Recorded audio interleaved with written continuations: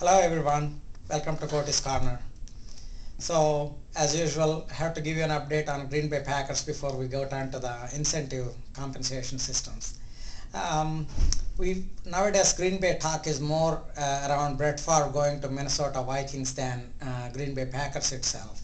I don't like him to go there, but I have absolutely no control, so I'll just wait for him not to sign, I guess. So that's all for now.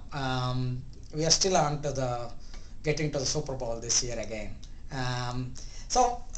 Going on to the compensation systems. So the thing I wanted to talk today is when a incentive compensation system is being picked, what are the things or the attributes of that system that you need to watch for, and how it will help you to the corporate objectives aligned with your sales compensation objectives.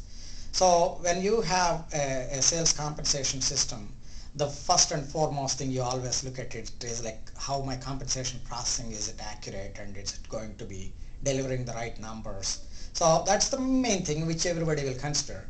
But the parts that are next to it, which are very critical in my view, is like when an order coming from an order system that was executed and ready to be processed, how that is integrated with the compensation system and how it is processed, which is very critical.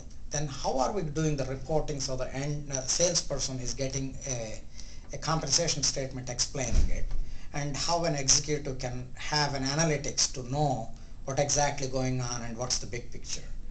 And that's how you drive business within a financial year. But at the same time, you need to make sure that data is available for you to do the modeling and able to do the planning for the next year.